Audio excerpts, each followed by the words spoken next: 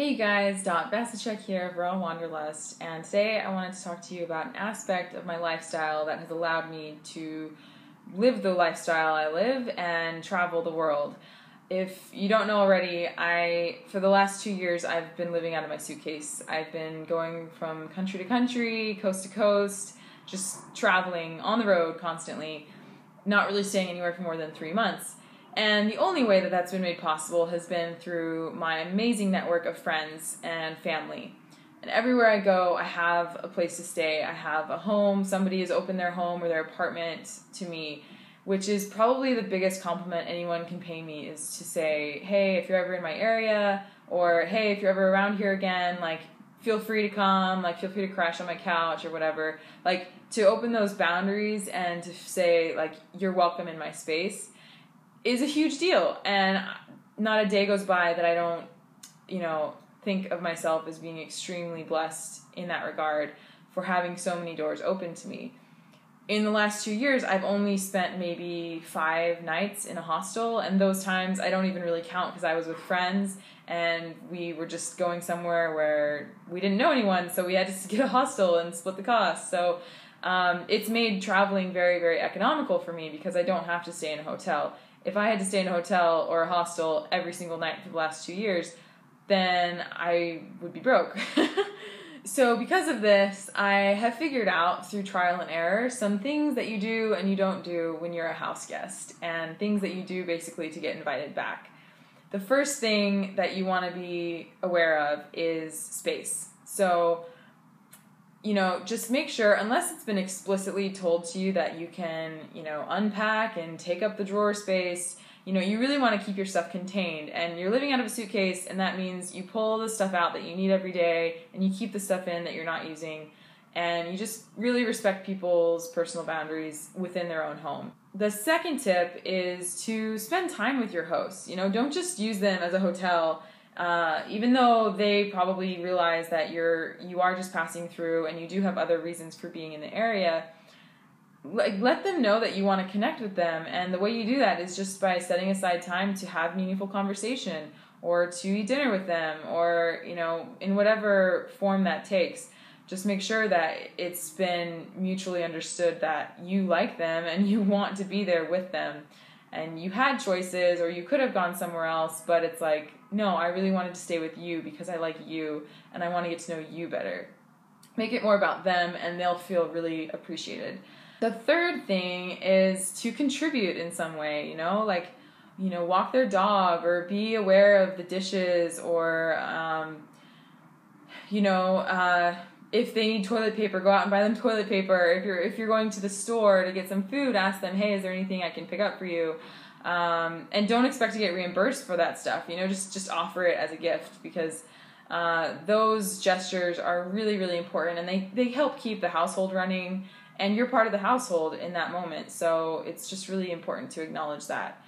Okay, so the next tip I have is kind of enveloping all of what I've been saying, but it's to be conscientious and read situations. So when you feel like there's tension, or someone's been having a bad day, or there's just strain in some of these relationships that you're suddenly surrounded by, then give them space, know when to walk away and know when to ask them, hey, is there anything I can do for you?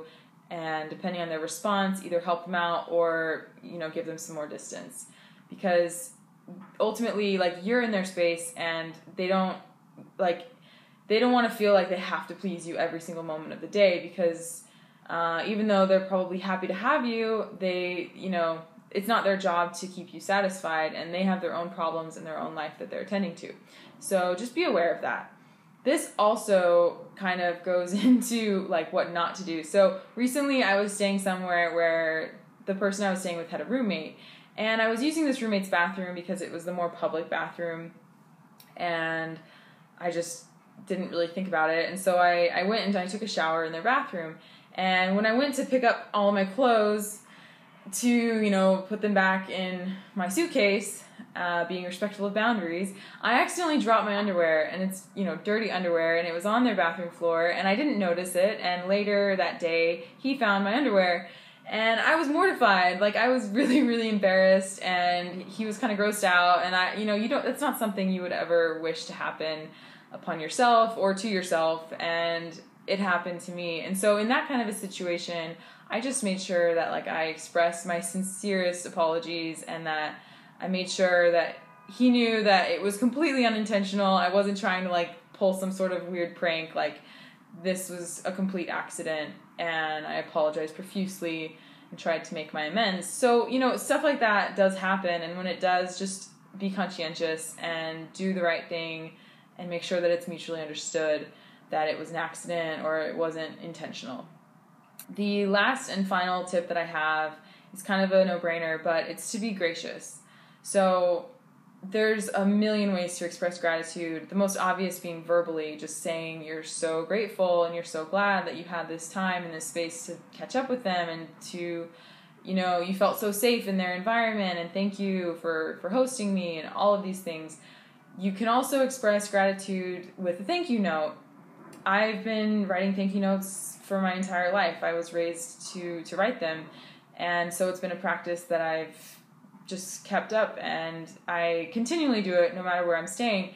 And I've gotten some really good feedback from people who say they really appreciated finding my note after I left, and just feeling like, wow, she really enjoyed staying with me, and that was really important to her. Another way to express gratitude is to give gifts. Generally, when I give gifts, I prefer to give them some sort of consumable product, whether it's food or candles or lotions or something like that.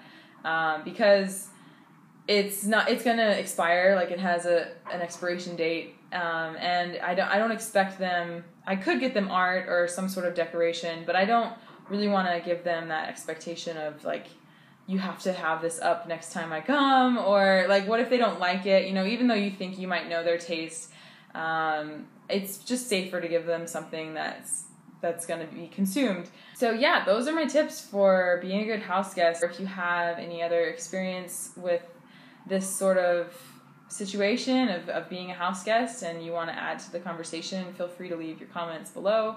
If you have any questions, feel free to leave them below as well. And I hope you'd enjoyed, and until next time, I'll see you later.